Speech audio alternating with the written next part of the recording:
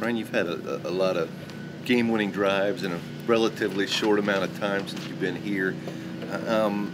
What mentally goes into something like that? Require a little bit more patience, a little bit more staying calm than I don't know, another drive during the game. Yeah, those are something we prepare for. I think that's where it starts is in your preparation. We get a lot of reps at those during training camp, during the week, and then we talk about it a lot. So something we know is very important. I think it's crucial just to stay level in those situations. Obviously, it's a intense, big moment of the game, right? It's make or break. So everyone feels that pressure, but I think it's important for me to remain steady and kind of transition or exude that confidence over to the guys that we're going to go out and make this happen. Last week we started off with a -10 on a holding play to start the drive, and there was no panic. Our guys stayed confident, total confidence that we were going to make a play and get it going, and we did exactly that. Have a game-winning drive where you never had to throw a pass before that you can recall? I guess the overtime one I'm thinking of. No, I mean, got the ball in great field position there, so we were already right there on the fringe of field goal range. We knew if we picked up a few yards, then it was going to make that field goal easier. And obviously, O-line and Derek did a good job there of creating some space and getting us in for a close field goal. Julio had a lot more success, I guess, on Sunday. You think that's kind of a culmination? Maybe were you building to that? Maybe with some of the work you had to practice. Yeah, no doubt. I mean, I've said that from day one. Is the more time we get together, the more that relationship's going to grow. Obviously, you see him go up and make a play early on, like he did in the first drive of that game. Going up on a third down in tight coverage, put a ball where really trusted him to go get it, and he went and got it for a huge first down. So you see him make that play, and it builds the confidence quickly. This team has a tendency to do its best after something bad happens, the Arizona game, and then the bad first half, and you come out and look fantastic. Do you have any idea why that is, and do you think it's a dangerous characteristic at all? Yeah, I don't know why that is. I think offensively we just didn't finish drives. We were moving the ball down to the red zone and were really close to a couple opportunities for touchdowns down there. So, wasn't our best ball, but I wouldn't say it was extremely bad or anything. We just needed to finish. So we had that confidence that we're moving the ball. We just got to execute and finish drives. So no panic. We just believed in each other and knew that we would get it going and get in the end zone. Overall, do you need to be, I don't know, more ready when people believe, more ready when bad things haven't happened? I don't think it was a matter of readiness. I think we were ready. We came out ready. We moved the ball straight down the field, had big third down conversions, and executed well up until when we got down inside the red zone. So I don't think it was a matter of readiness at all. I think we just have to sustain that execution down into the red zone. Excuse me. Sort of along those same lines, Vrabel just said that focus can't only be a response to adversity. Can it be a challenge when you're piling up wins, maybe and things are going well, to stay focused and keep that sense of urgency? I can if you let it, but that's not our mentality around here. That's not our mindset. Success doesn't just happen, especially in this league. It's tough to go out and win every week, and if you let your attention and focus slip, then it's going to show. So our mindset, no matter what's going on, is to come to work ready to go, work to get better each and every day, prepare to win football games, whether you're coming off a loss or a win. You developed a trust level with Chester Rogers since he's taken over in the slot. Can you talk about how that's developed over the course of camp up till now?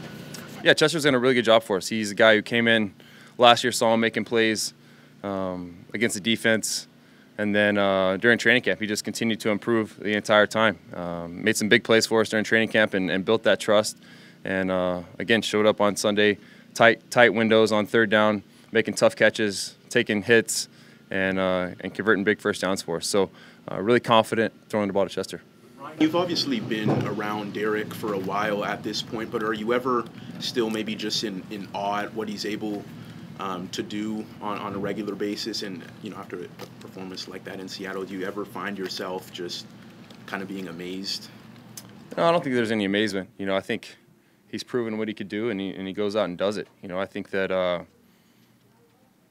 it's awesome to see what he can do, but I don't think there's any amazement. I think that, like I said, he's shown what he can do. He's tough, he's physical, he is durable, and he makes big plays. So excited to see him. You know, when you see him kind of round the corner and one-on-one with a DB, that's when the blood starts pumping. You get excited, you knowing that he can make that guy miss, stiff arm, outrun him, you know, whatever it may be, find a way to get around him and go for the long run. So when that happened in the game, I turned around off the handed off, set up, and saw him kind of round in the corner, gaining speed with one defender coming in, and knew it could be a big one. What does it say about his consistency and his history when he's doing these things that only the Jim Brown and Barry Sanders have done, and it's not amazing just because he did it last week, you know?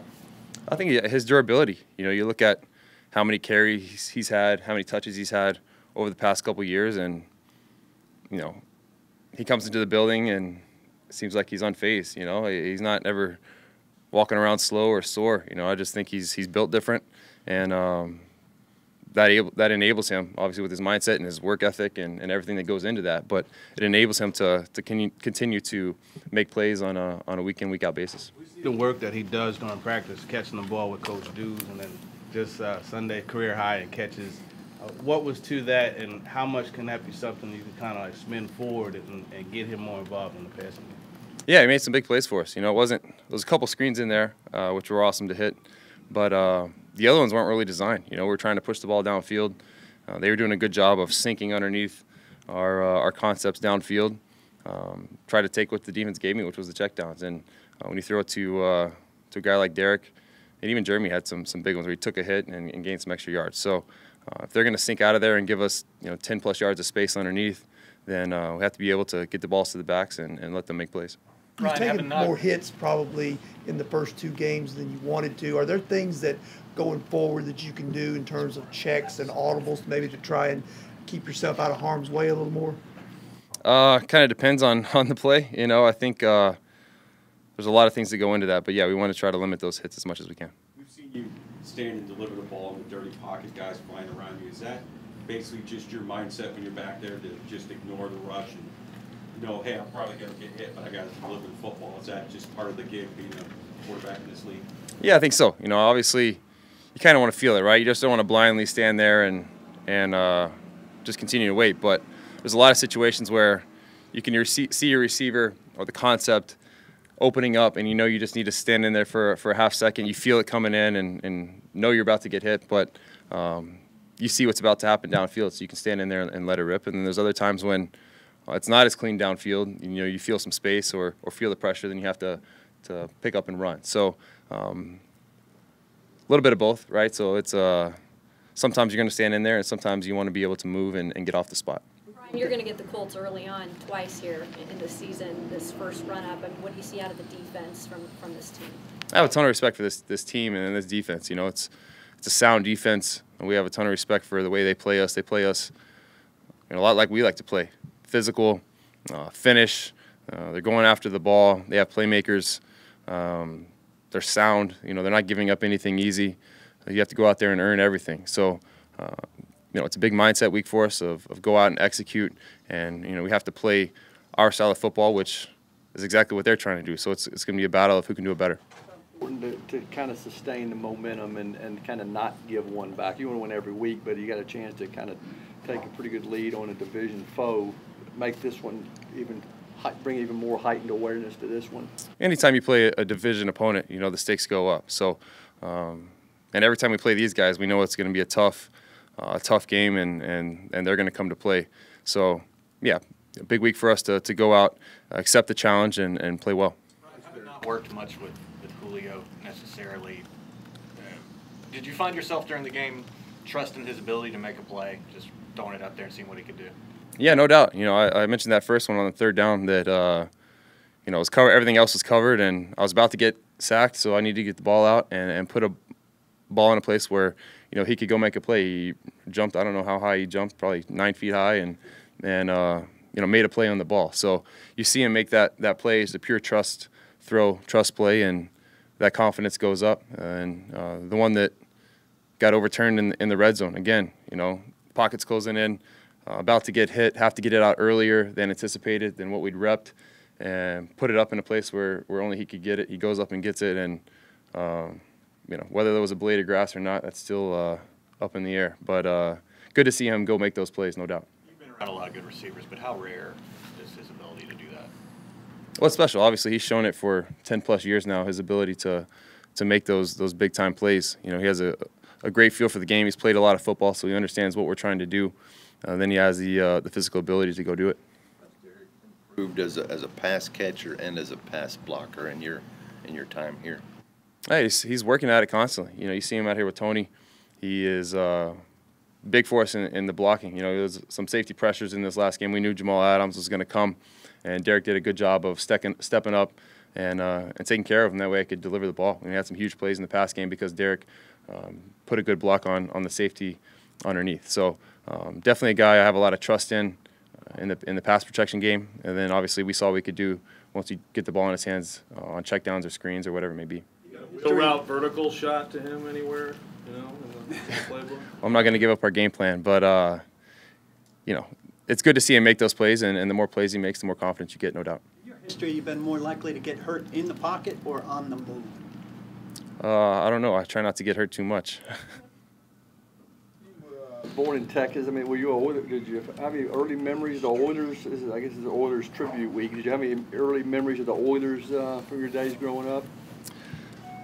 Yeah, I can remember Oilers games. I was still pretty young, but remember Eddie George, Warren Moon. Early in my life. My dad was a Warren Moon fan, so remember that. And then obviously right when they came here, obviously the game against the Rams. So those are pretty early on in my life, but definitely good memories.